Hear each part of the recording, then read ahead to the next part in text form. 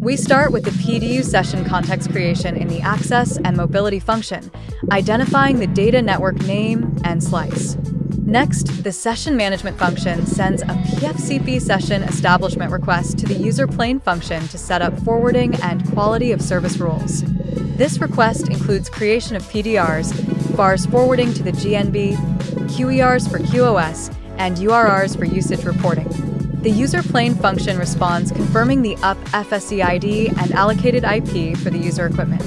The access and mobility function then sends an N2 PDU session request to the next generation node B, including UEIP and session identifiers.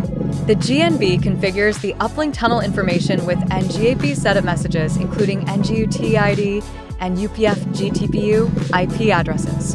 The GNB sends a GTPU echo to the UPF to validate the tunnel has been established correctly.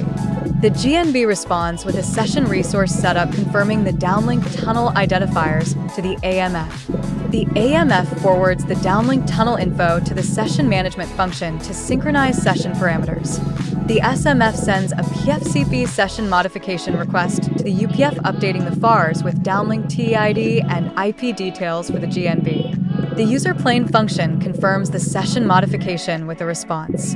Now the user plane is ready, and GTPU uplink data flows from the UE to the GNB. Encapsulated GTPU data travels through the UPF towards the data network.